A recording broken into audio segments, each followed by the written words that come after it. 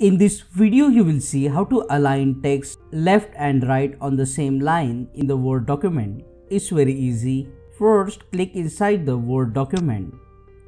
Now go to the Insert tab here, and under the Insert tab, you will need to select the Table option. Select 4x1 table.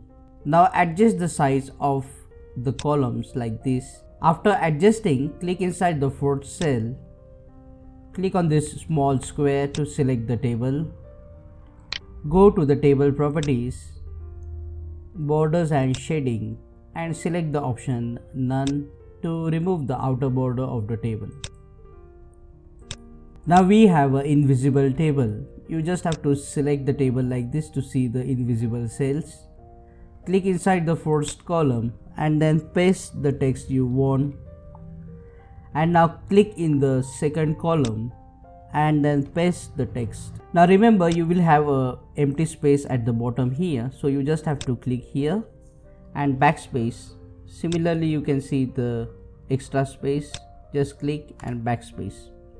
And now if you want to give bullet points or numbering, you just have to select the table and click on the bullet points. And if you want to change the size of the columns, then you can just drag the column border towards the side you want like this. Hold on, there is one more easy method.